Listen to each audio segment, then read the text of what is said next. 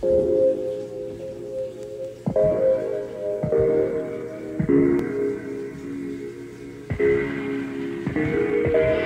through dripping Aquafina, I'm sipping 15, kept a weapon on me. Flow make digits, I mind my business, stack chicken like what it's gon' be. Ay, crew in the cut, hey, you want us run when I tell a big piece. Love is love. Love is love. Love is love. Hello kings and queens, welcome back to the Queendom of Creativity. Today I'll be reviewing the Sensational Cloud 9 Swiss Lace wig. This is the Tyrina. She is a 13x6 wig. I purchased this wig for $60 at my local beauty supply store, but I will link it down below where you can find it online. I will be showing you guys how I personally prep my hair and lay my wigs. So I'm starting out with hair that has just come down from braids. I know I probably should have been washing my hair. So I'm going to start by detangling my hair in preparation to lay it flat under my wig. I started off with some Blue Magic and Cream of Nature moisturizing cream just to moisturize my hair since I am coming straight out of braids. Once your hair is detangled, next I went ahead and brushed it straight back like I was going to put it in a bun. I'm going to braid in that same direction that I just got done brushing my hair in, because that is what's going to help my hair lay flat. I'm going to do this 4 times around my whole head, so I'm going to have 4 braids in all, which is not bad for braiding under a wig if you have pretty thick or thicker hair like mine.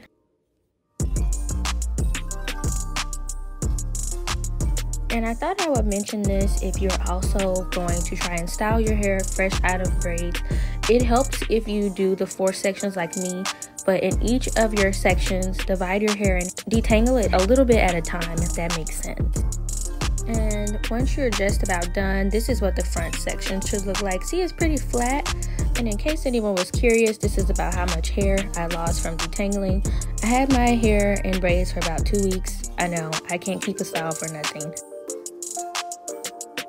So this is what it looks like all braided. I look like Pippi Longstocking, but what you want to do from here, you can pull your braids back to where they're not laying on top of each other and your hair will lay flat. I'll show you guys this from the front as well as the back so you can see what I mean.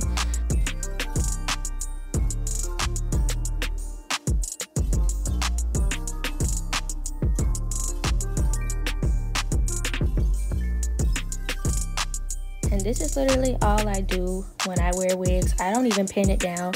At this point, you can pin it down. Show you guys the reason I do not pin it down. It is because the inside construction of most wigs, at least this one, it has 4 combs. 1 in the back, 1 on the top side, 1 on the other top side, and 1 in the middle. And while you're setting your wig in place on your head, these combs can tend to snatch anything that they can catch a hold onto. So it's not fun, but you can still tuck it up under by feel so that none of your braids are overlapping. But back to the construction of the wig. Like I said, it is a 13x6, which means it is 13 inches ear to ear, 6 inches front to back of lace. And I'm not sure if I mentioned, but it is Swiss lace. And ladies, what we're going to do with our lace, we're going to make it look like our scalp. The lace did come transparent, but what we're going to want to do is tint it to match the color of our skin.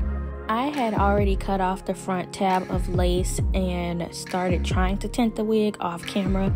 Then I realized, wait, I'm not recording. And it was tinted unevenly, which was not a bad thing because I will still get to show you guys my preferred way to tint a synthetic wig for a quick install.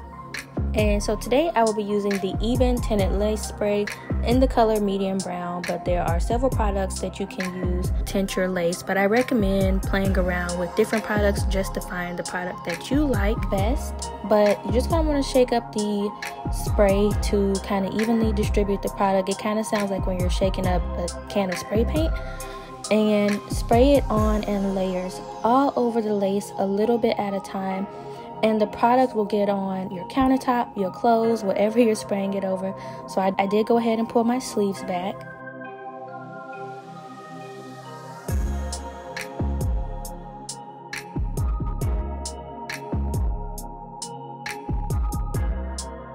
Okay, so what I'm going to do next, I'm going to take the straps in the back of the wig and clip them in on the tightest setting on the other side, because I am going to be wearing this wig glueless, and I will not be using a wig grip, a wig cap, or anything under my wig. I just want to make sure it is fitting secure though while I'm wearing it.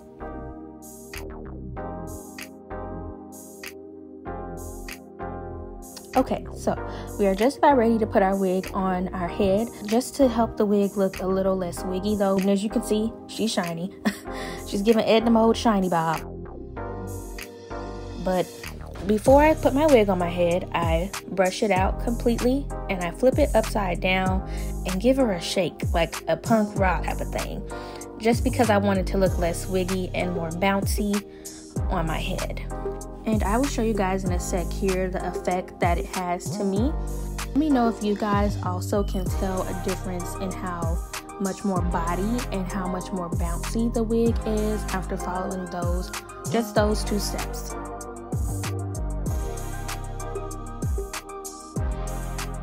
So I'm just going to place the wig on my head and give it one more quick shake while my head is upside down. And a major key, in my humble opinion, is to place your wig on top of your hairline or just barely in front of your hairline. And I know I have to be careful and inclusive with this next tip because everyone is different. Some have receding hairlines, no hairlines. Others have straight hairlines or widow's peak like myself.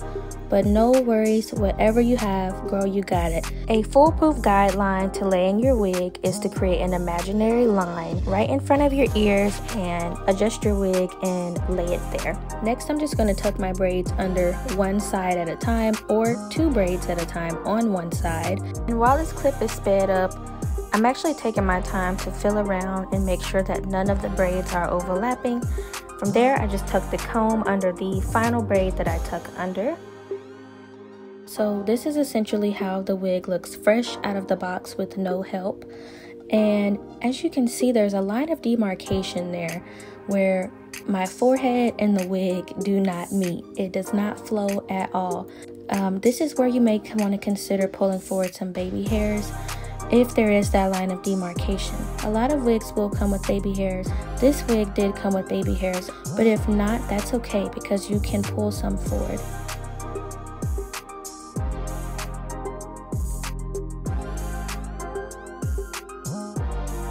And with pulling hairs forward, the point is to make the hairline look natural. So I'm going to take my fingers and randomly pull some hairs forward to make the hairline of the wig appear more natural. So it may not be perfect, it may even be a little thick, but I assure you that's okay. We can thin it out later on with our scissors. I am actually going to go in with the Oars olive oil and castor oil super hold super wig grip gel. I place a picture here on the screen as well so you guys can see it up close. This is not a wig glue. It is not going to glue your wig down. This is a gel. It will flake on you too if you use too much, so be modest if you decide to use this gel to lay your baby hairs down on your wig. Decided not to speed this portion of the video up, so if you don't need tips on how to pull baby hairs forward or to pluck the hairline to make it look more natural, you can skip ahead about 30 seconds. But I'm going to go ahead and do one side at a time for you guys. And what I'm doing when I'm pulling the hairs forward, I'm not even looking at where I'm pulling. I'm looking specifically at the hairline because my goal personally is to make that hairline look more genuine. I don't know about you guys, but let's just be real. Whenever anyone is looking at your wig and are wondering if it's a wig, the first place their eyebrows are going to go is your hairline. So there's no science behind actually laying the baby hairs. I personally use a down and sweep motion. So I place my gel going straight down towards my eyebrows, and then I will take my comb, my toothbrush, whatever I'm using, to form the swoops, and I will go in a sweeping motion. So again, I'm placing my gel going straight down towards my eyebrows or towards my chin, and then I'm going to take my comb or toothbrush and go down and in a sweeping motion. So down and sweep. And I hope I'm not losing you guys here. I know this looks absolutely crazy because it is super thick. But once this hardens, which is gonna do pretty fast, so once it's hardened, I'm gonna go back in and little bit by little bit, I'm going to lift and cut. And I'm gonna keep doing this until the baby hairs look natural.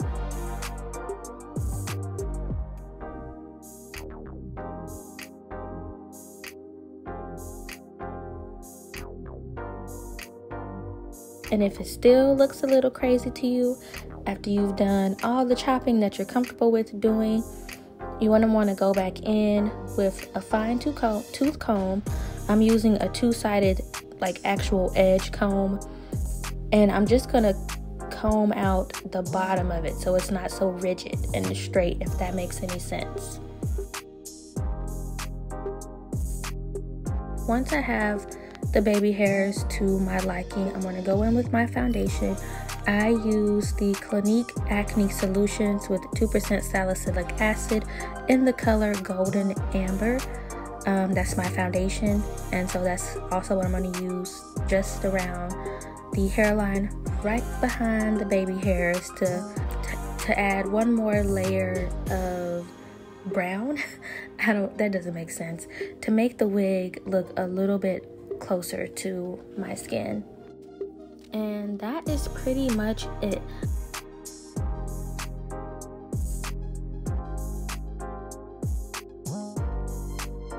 And please don't ask me why I had my left hand glued to my head while I was trying to show you guys this. I don't know. Looking back, I feel like giving my own self a whooping for that.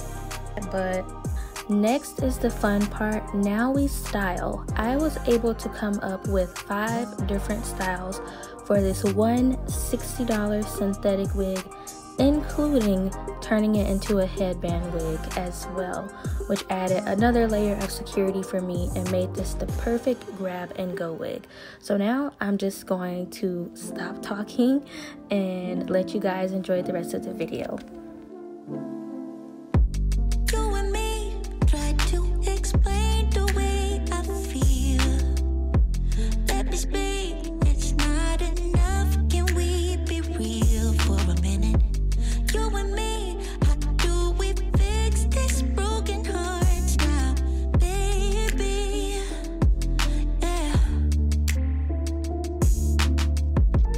You and me, I can't give up, you can't back down.